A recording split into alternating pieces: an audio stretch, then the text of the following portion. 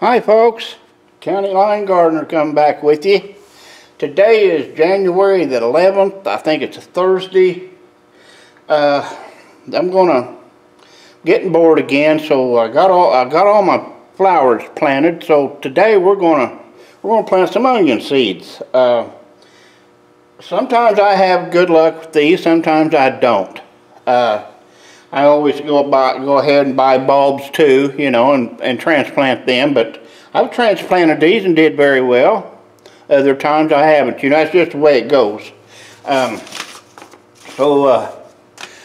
just thought you might want to watch and see how I do it. Like I've always said, there's no right way and wrong way of doing things. This or anything, do it your way.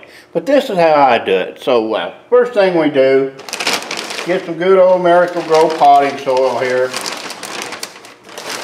Oh, could have used a smaller bag for this, but I just dump a bunch of it in there. In this tray, I'm using a regular 10 by 20 tray. Okay. Alright. Now I'll mix that up. That's not quite enough. We're going to need more than that. Kind of get the it's been sitting there for a while, but that's okay. That's okay. Now, that all. Get some more. Get some more here. I want the tray about half full, and I'll show you why I do that here in a second.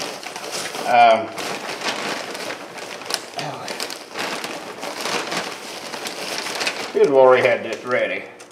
But here we go. Here we go. Now, if you can see this is Miracle-Gro potting soil. Good stuff, real good stuff. I'll use probably, between 25, 32 cubic foot bags of this year, the big bags, the $10 bags, okay? I get that all nice and kind of dry. So what I do, I come back now and I'll wet it. I'll get it nice and moist. Not, you know, don't drown it, but get it good and moist here. There we go. Now, and it's already, all the soil's already warm because it's been in here in the garage, my seedling greenhouse for, oh well, this here bag is a year old. Probably ought to use fresher, but I've never had a problem using last year's soil. Heck, I'll even use the potting soil out of my old hanging baskets and reuse it. Not a thing wrong with it, as far as I can tell. This water comes out of a downspout on the corner of my garage here. It runs into a big 55-gallon plastic barrel. It's rainwater. Not got any of that high-tech stuff in it, you know, like, I don't know, fluoride and all that stuff they put in. Okay, that's good and wet, good and damp. Now, here's where I might differ from other people.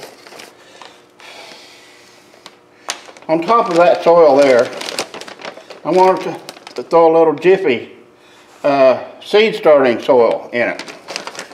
Just a little layer about an inch on the top. Okay? Okay.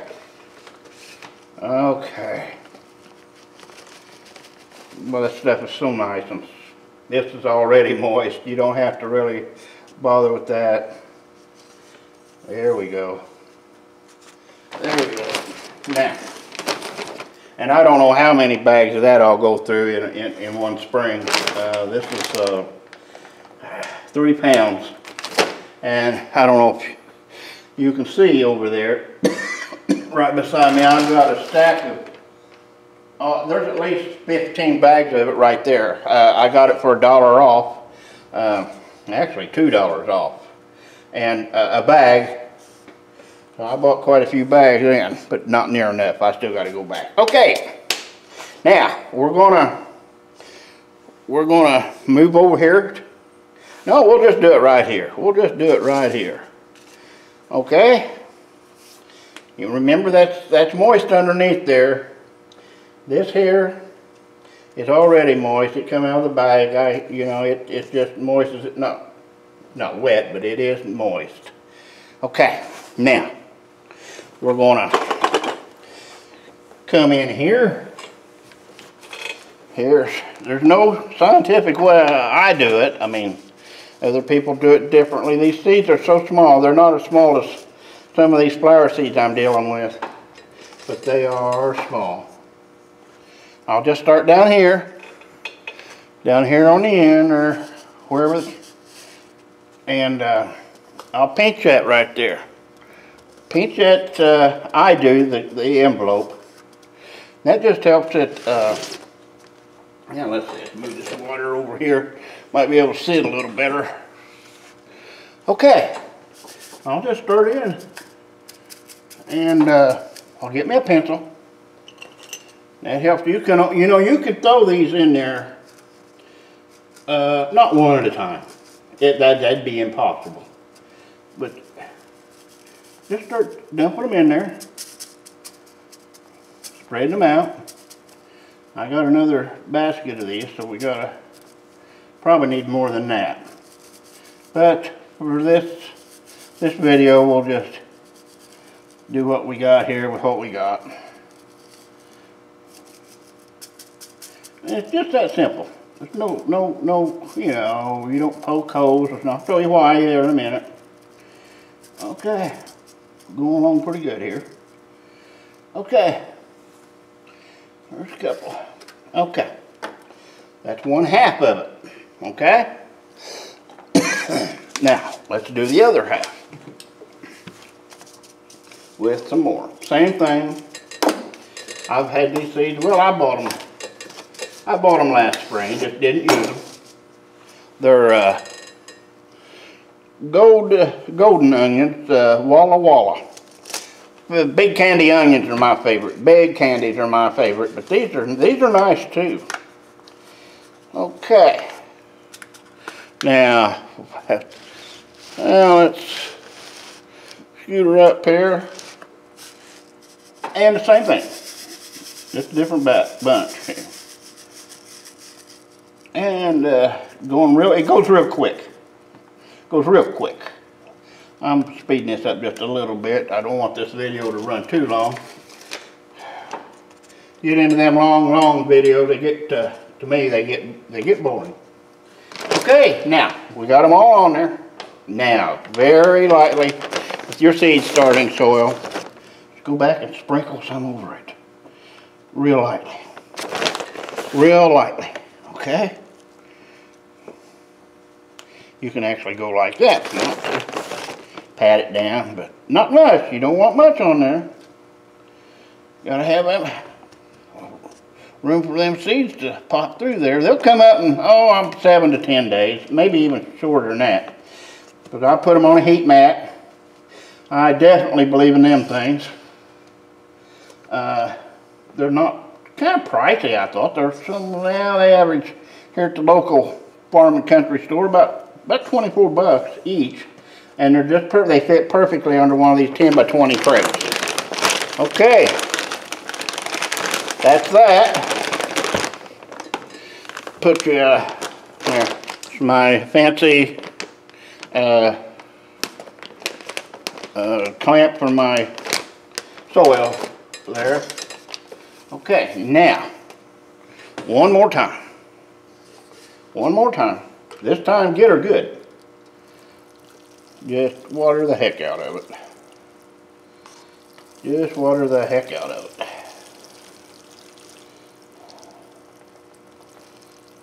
All right. That concludes that. All right. Now, we'll go down here. Let me get me a tag for it. Oh. Well, let's see here. What color do I want? Anyway, I buy these by the thousands online. These little tags. And I'll write the name on it. And again, Walla Walla. I'll stick that right there, okay? We'll move it to, well, we're about out of room here. Well, anyway, well, on the top shelf I do. But anyway, we'll leave that there for now, but put it under your light. Like I've said in past videos, don't fall for these grow lights. Yeah, they're nice. Yeah, they're pretty. But I use, well, I'll just show you here. I use 4-foot shop lights. And that's all it takes. That's all it takes. That's all it takes. Now, let's go down here. We've concluded that. I want to show you. There we go. Let's go down here and look at the germination. Let's see. I planted those flowers. Let's see. Well, it was last week. I think it was Monday of last week.